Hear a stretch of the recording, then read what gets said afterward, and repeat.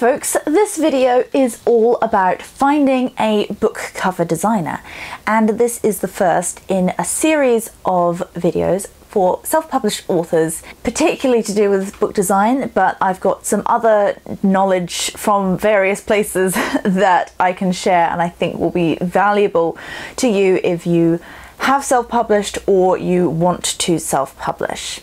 So I'm Holly, if you don't know me. I am a book cover designer, but I also have worked at bookshops in the past, so I have dealt with self-published authors coming in and trying to sell their books into bookshops, as well as some experience I have working for a local company which helps authors to self-publish their books and get them into bookshops. So this video is about finding a book cover designer, and then I will go on to talk about how to work with the book cover designer, how to formulate a brief, all those kinds of things, and take you on the steps to your final book cover. So why is it important to have a good book cover in the first place, and to have one that is specific to your book? Well, a book cover is your reader's first point of contact with your book.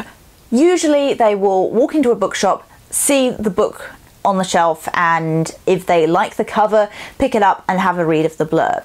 If they're shopping online, it's the same thing with the thumbnail.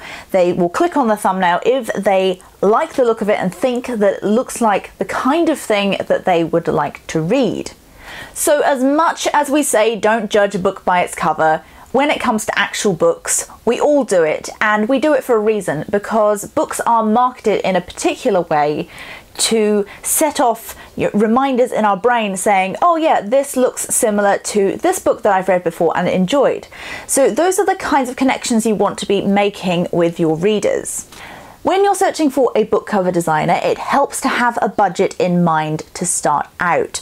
Now, I know that a lot of indie authors don't have a lot of money to spend on book covers, and I will get to some of the cheaper options in a moment. But I would say that if you are looking to have a book cover designed for you, especially for your book, by a professional designer, you're looking at upwards of $500 US. Now, if you're looking to get some custom artwork done, maybe you're going to need a particular type of person on the cover, so that's going to include a photo shoot, or if you need custom illustration, that is going to cost you significantly more because that has to be made from scratch. So yes, it can be quite expensive to get a book cover designed specifically for your book, but bear in mind that you are then going to be a step ahead of other indie authors in your genre. On the cheaper end of the scale, I would recommend looking into pre-made covers before going to somewhere like Fiverr or other cheaper sites where you can get book covers made. Book cover design is a very specific set of skills, and it's different from even just graphic design in general. So it does really help to have somebody who knows about book cover design and about designing within that particular ratio and size. Pre-made covers are a great option because they are made by professionals, and if you can find something that suits your book, that is absolutely fantastic.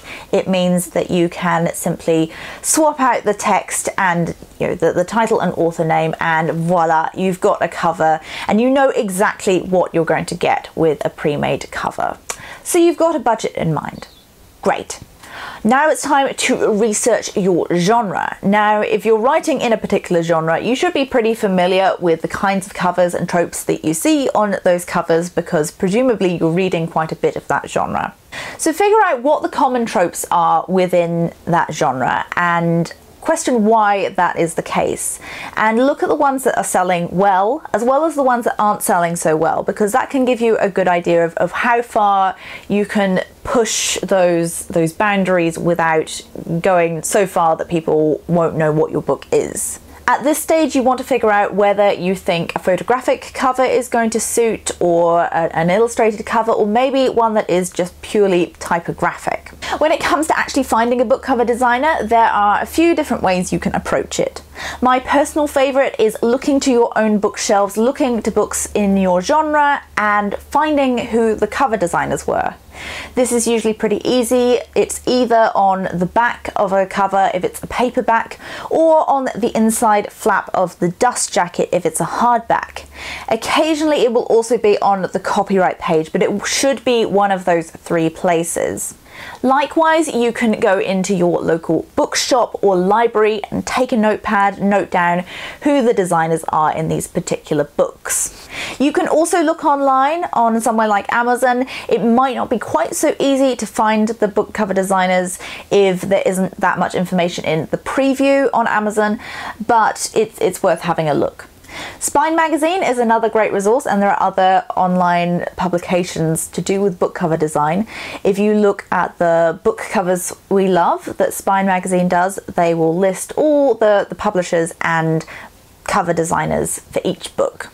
If you particularly want to work with somebody local to you, then you could simply Google it. So if you're, say, in Toronto, you could Google book cover designer Toronto, and hopefully a few people will come up. But there are other ways you can go, like searching on Instagram or somewhere like Behance, a portfolio site for designers. So you want to be looking for somebody who is specifically a book cover designer. So once you've got that list, you then Google them if you haven't already and make a short list. So have a look at their portfolios and figure out, for one thing, do they work with self-published authors? Because some book designers just won't. You know, that they're happy making their money working with publishers, and that's fine. If you can see that they have worked with indie authors in the past, they are the people to reach out to.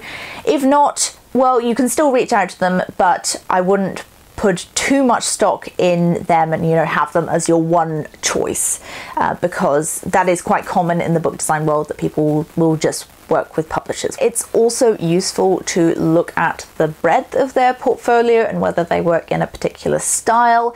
You know, just get a bit of a feeling of the way they design and whether that one book that you saw on your shelf or in a bookshop was an outlier or whether it's fairly typical of their work. So then we come to the final part, which is contacting those book cover designers. Now this usually is by email. Most book cover designers will list an email on their website.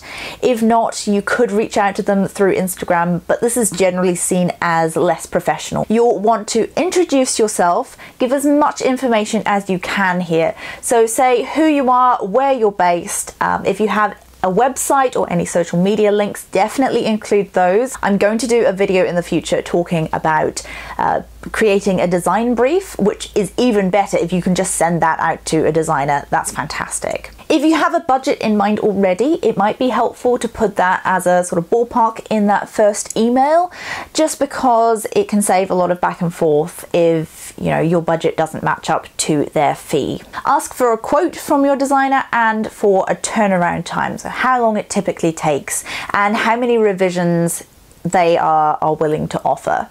And then this is all information that you can put into your contract, into your timeline. So if you do this with a few different book cover designers, hopefully you will get some responses back, get some quotes, and get some people who are keen to work with you. At this point, you've probably got a short list anyway of, you know, the people you'd most like to work with, and hopefully somebody from that list responds to you.